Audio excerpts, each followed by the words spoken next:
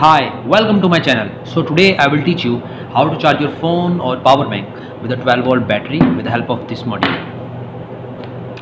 So watch the complete video. I will teach you the whole process step by step while having a cup of tea.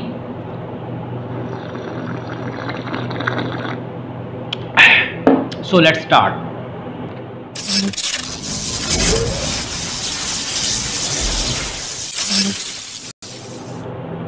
As you can see that you need a 12-volt battery. It's a 12-volt 7.5 amp hours battery. This converter is LM2596 step down converter. It's 12 to 5 volt.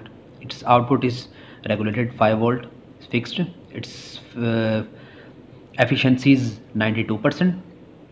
So it's basically a car charger. It's basically installed in the car or other appliances. Its input voltage is 6 volt to 40 volts and its output is fixed 5 volt. You can take up to 3 amps of load. 5 volt 3 amps mean total 15 watts. So simply I have already connected the alligator clips to its positive and negative terminal.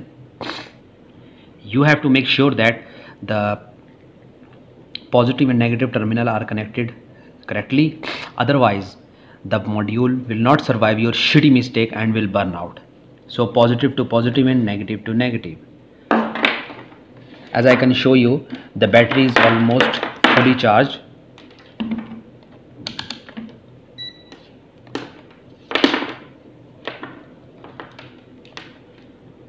As you can see that it's charged over almost 100%, 12.86 volts.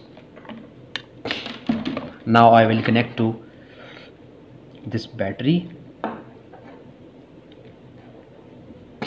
There is no LED indicator light on this. Now I am going to charge this small power bank with the help of this. Connected the USB port,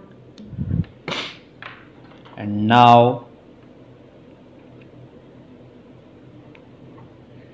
as you can see that this one is charging. Or also you can also charge some other appliances with this, also your mobile phone. So basically I am having this battery 12 volt 7.5 amp hours, which is equal to almost 90 watt per hours of energy. So your phone battery, which is about 4000 or 5000 milliamp hours, you can still charge your phone up to 4 to 5 times full charge your phone with the help of this module, because its efficiency is 92%. There are always some losses, so it's not a big deal. So hope you enjoyed the video. If you have any questions, you can ask me in the comment section.